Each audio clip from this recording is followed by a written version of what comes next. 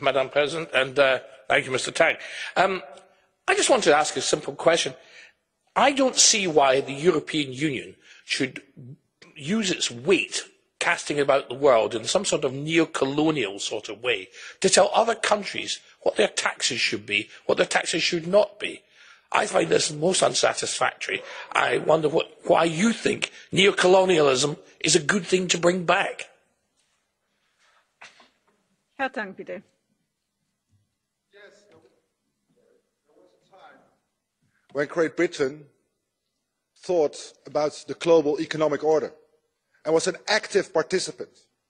I'm not sure what happened to your beautiful country, but it did turn inward and is not concerned at all with this global economic order. But I think the European is an economic superpower and should use this power in a political way, indeed, to push the tax havens in the right direction and to make sure that everyone pays its fair share, including large corporates and the very rich.